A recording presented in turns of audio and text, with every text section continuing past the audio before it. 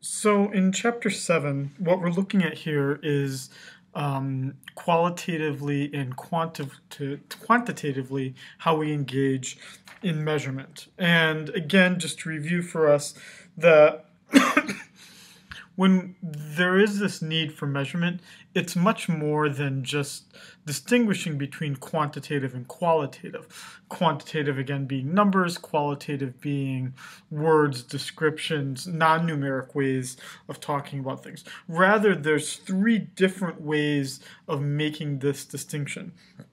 And the first one being timing. When we're talking about things quantitatively, what we do is we think about the variables and we convert them into actions during the planning stage. And then we separate that from the gathering or the analyzing of data. So that's what we do in quantitative. There's a distinction or a timing difference between how we think about it in the planning stage versus what we do in the gathering and analyzing stage. In qualitative, though, what we're doing is that we're actually measuring during the data collection phase. So in the qualitative, you don't see that distinction in timing. You don't start to think about the categories until you're actually measuring things. When it comes to the types of data, in quantitative, what we're doing is that we're using the techniques that are going to produce data in the form of numbers. And the numbers themselves, what's liked about them is that they're uniform, they're standardized, they're quite compact. And the reason why quantitative is sometimes liked by some is exactly that reason, is that it is compact, there's not a lot of controversy involved. In qualitative, the types of data, the observations obviously are not uniform, and that then creates the disorder, the confusion, and the tension. And then there is that linkage between the construction of the data and the data itself. And what we're doing here is we're talking about how do we connect the concepts to the data. And you see that distinction, at least, in the qualitative and the quantitative. Okay, so in the measurement process, when we're talking about conceptualization here, we're talking about a process. We're talking about the process of how we develop a clear, a rigorous, systematic definition of an abstract idea. So an example of that would be me saying something like, talking about inequality. Well, that's such a broad topic. I would need to obviously talk about what form of inequality I'm talking about. I need to talk about how I would actually start to measure that kind of thing. And what that oftentimes leads to for conceptualization is to the operationalization. In the operationalization, what I'm doing is I'm moving from that conceptual definition that I have then to the thing that I can actually observe. So again, starting out with this concept of inequality, maybe I reduce it down to income inequality. Then with income inequality, in the operationalization phase, I would talk about what specific parts or components of income would I include as income for a family or for an individual. In the quantitative measurement then, what we see here are rules of correspondence, we see conceptual hypotheses, and we see empirical hypotheses. What you see here, and I'm using my computer cursor here so hopefully you can watch it here, is that we started out with an abstract construct, inequality. Then I got down to conceptual definition, income inequality. And then I actually had a thing that I was going to measure that income inequality with, right? I had some certain types of income that I was going to add up to equal this. Okay. Now, what I need to then do is I need to then look at, with this idea of inequality, what are the things that are going to affect that independent variable? That would be the dependent variables. So, in the rules of correspondence, what I'm doing is I'm looking for the way in which I can connect the abstract constructs. And what I'm doing in that abstract construct with the rules of correspondence is I'm looking at the arrows that go between the abstract construct for the independent variable to the abstract construct for the dependent variable. I need a connection between the two, a hypothetical causal relationship. The way that I describe using the literature that causal relationship existing, that is your rule of correspondence. Then I need a conceptual hypothesis. I need some type of hypothesis that's going to express all the variables that exist and the relationships that exist among them.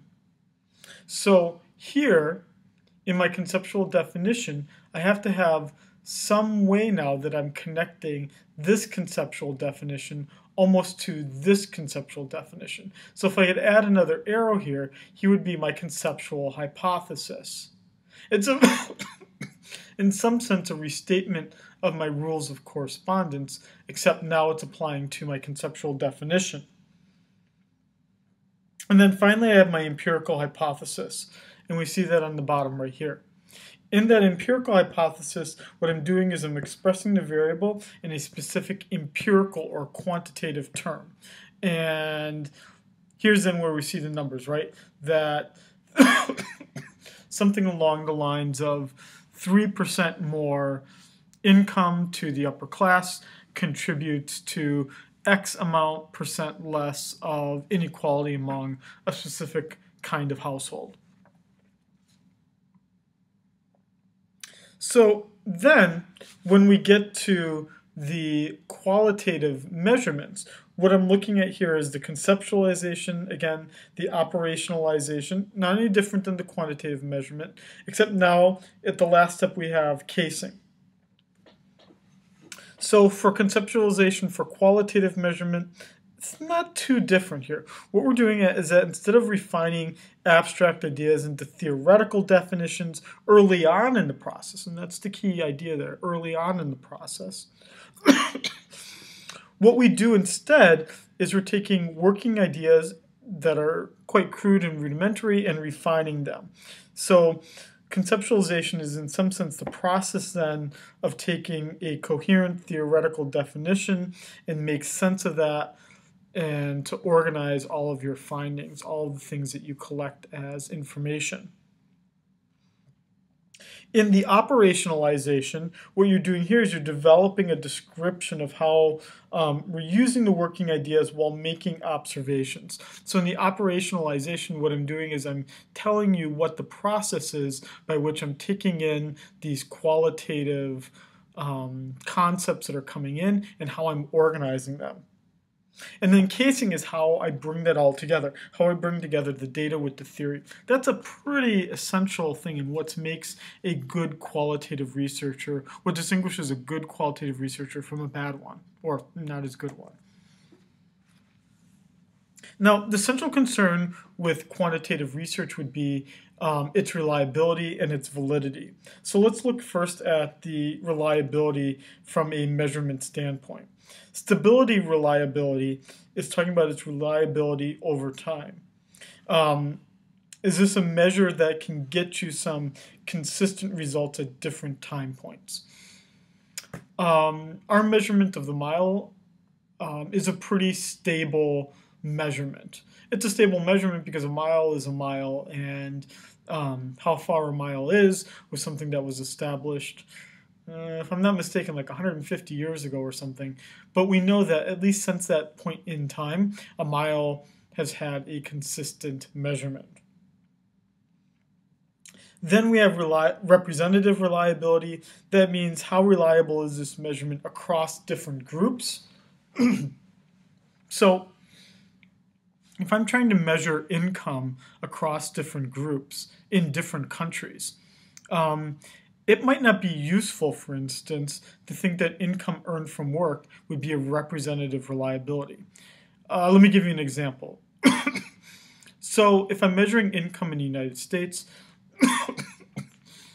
some 90% of the economy is what we would call above ground or legal economy, meaning I work for my employer and they pay me a legitimate paycheck, and it's very easy to track. In the country of Mongolia, where I've done a lot of research, um, in Mongolia, it's the opposite. Only 10% of the economy is legal, above ground. The rest of it is underground, which would mean that if I'm measuring income and I'm looking at payroll data, it's going to give me a pretty representative number in the US, but it's not going to be that useful if I start looking at things and making comparisons to Mongolia, because most of the workers don't work that kind of way. And then finally, we have the equivalence reliability. That would mean how reliable is the data across the different indicators. Now, how would you start to engage in improving reliability? You could try to improve reliability by engaging in the conceptualization process such that you are incredibly clear, and perhaps most importantly, that each measure is just covering one type of thing, right? So that I'm not using income to measure or to be a proxy variable or representative of a bunch of different things. Maybe it should just be my measure of income coming in rather than an indirect measure of happiness or unhappiness, an indirect measure of wealth. It can't be all those things, or if it is, it becomes less reliable. Then what we could do is we could also just increase the level of measurement. In other words, we could just have a more careful construct of that measurement indicator, right? Like a mile is useful, but if I'm measuring, nanotechnology, even a millimeter would be too large then. So obviously, a mile as my unit of measurement wouldn't be reliable if I was dealing with nanotechnology. Then we have, for the multiple indicators here, is that we could use multiple indicators, but they should be of the same construct. If they're the same construct, that will increase my reliability. And then there's this whole idea of the pretest, the pilot studies, and the replication. That as basically, as I repeat something time after time after time, I will get better at it, and in these drafts, my process will improve. Okay, so when we think about the quantitative research and we start to think about the validity, and when we talk about what measurement validity is, it's essentially the way in which we talk about how well an empirical indicator or a quantitative indicator and that conceptual definition we have of the construct fit together. Like, how well does that measurement fit to the concept?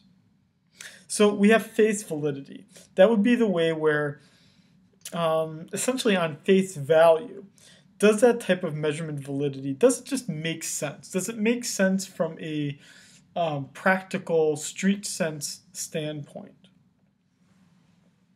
Then we have the content validity. And in the content validity here, what we're doing is we're trying to measure, represent all the aspects of the conceptual definitions of the construct.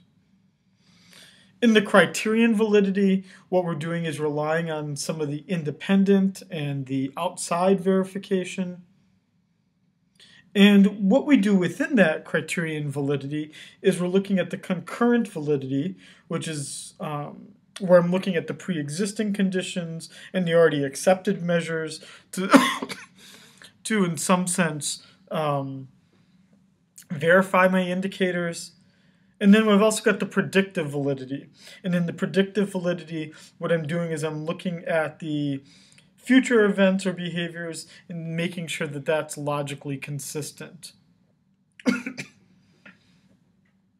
In the construct validity, what I'm doing is I'm looking at multiple indicators, and I'm looking at least two different subtypes. And in the convergent validity, in the convergent validity, we're looking at how the different constructs, how they converge. Do they come together in a reliable sense, in a sense where I I can start to see some unity among the different concepts. Now that's as opposed to my discriminant validity, where my indicators actually start to diverge. I would want to probably see at least, well, depending on what you're trying to measure, for instance, for income inequality and wealth inequality, I would want to see some convergent validity, because the more there is income inequality, there should be more wealth inequality. But I should see discriminant validity between wealth inequality and access to healthcare equality, right? That the more inequality there is in wealth, at least in the United States, should mean that you have different access to the healthcare that you need. And that's where you start to see this in these pictures here. I'm not going to talk about them too much. They're straight from the book. Nothing too exciting here. But if you're more of the reason why I include them is that if you are a visual learner, seeing this would be, would be useful. In face validity, as you see here, the scientific community is kind of separated off, and it's more of, does it just make sense? The content validity, again, would be, I have my construct. Does it make sense with the measures that I have? In the criterion validity here, you see the interesting relationship between my existing measure and how I think that will exist in the future. And what I'm trying to do with my criterion validity is get similar results. And then in my construct validity, here we either see something like income and wealth inequality as my measurement in the white on the bottom here, and then income inequality or wealth inequality and access to healthcare, which would be much more of a divergent or discriminant validity. Okay, so if we look at what the relationship is between reliability and validity, well, it depends what your objective is. It depends what you're trying to measure. I can't imagine a scenario where you would want both low reliability and low validity, but I could imagine some situations where you might really want reliability without as much concern about validity, and vice versa. I could imagine some other situations where you want to have a lot of validity but not as much reliability, although those kinds of examples would be fewer between. The holy grail, the most perfect situation would be to have both high reliability as well as high validity in your quantitative measurements. Okay, so what does reliability mean then? It means it's dependable data. It means it's trustworthy data. Validity then is broken down into three parts: internal, external, and statistical. The internal validity would mean that I have no errors that are internal to the design of my research project, that my research project was designed to not have these kinds of errors. In the external validity here, I'm using that primarily in experimental research, and I'm trying to see is, can we see the things that are giving me that validity? In statistical validity, what I'm looking at is, am I using the proper statistical procedures? Is that giving me the validity that I need? And in the quantitative measurements, we have then two types of variables: continuous and discrete. Continuous variables, these are measured on a continuous basis, meaning that there's a scale of some sense in which I measure maybe how healthy individuals are, but it's not. But I'm not putting them into categories like average, poor, good health. Is that I basically list a lot of their ailments and the things that are good with them, and that my health exists on a continuous basis. In discrete variables, there are, however, a limited number of categories. So for instance, I just did a online appraisal of my car, and I had a few choices, right? Like excellent, good, average, or rough condition. So I only had 4 choices to put my car's condition into. And as a result, I then have 4 categories. And that's my discreteness then. And you see this, if we look at the 4 different types of measurement that the 4 different types of measurement that I have, nominal, ordinal, interval, and ratio. These all have different categories. Ordinal, interval, and ratio are all ranked. Another word for nominal would be cardinal. But then the difference is that in the interval and the ratio, the distance between the categories measured is meaningful. Whereas in ordered, rank ordering something first, second, there is no meaning in the distance between first and second, right? That, in Olympics, right, the difference between first and second is fractions of a second quite often. But that doesn't matter. You're second place. You're the same as a person who would come in 3 minutes behind. Behind the first place person, you would still be second place.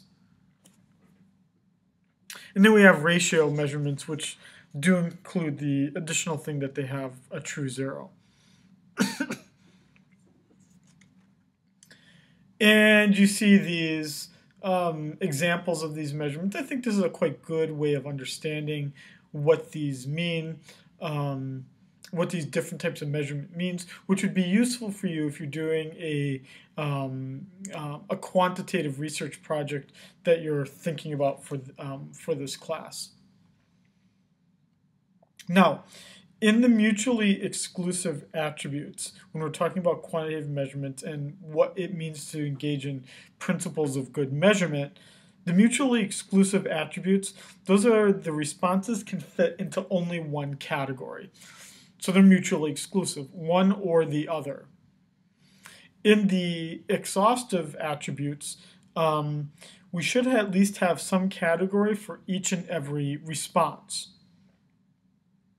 And a final principle of good measurement would be unidimensionality. And in unidimensionality, what we have is that every indicator should fit together and indicate a single construct. So that each measurement is working together to fill that single construct.